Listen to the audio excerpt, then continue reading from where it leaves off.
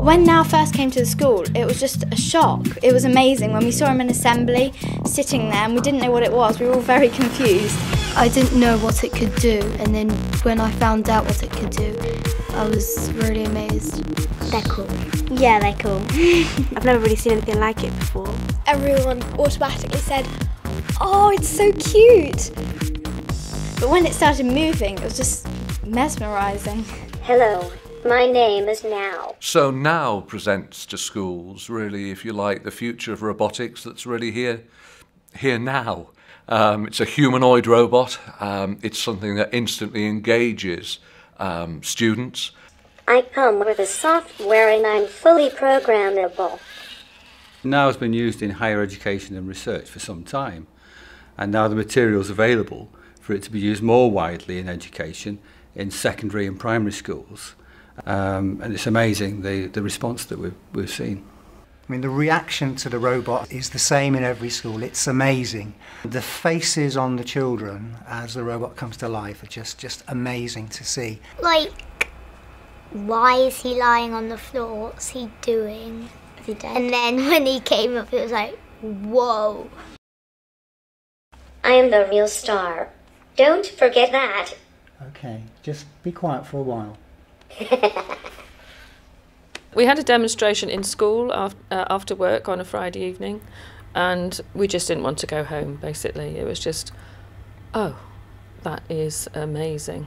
We know that the national agenda for technology and ICT is changing. It's moving into an area now that's deemed to be more challenging for students. It's introducing the idea of programming. We program now to do stuff from Shakespeare. We were working on a Shakespearean actor programme.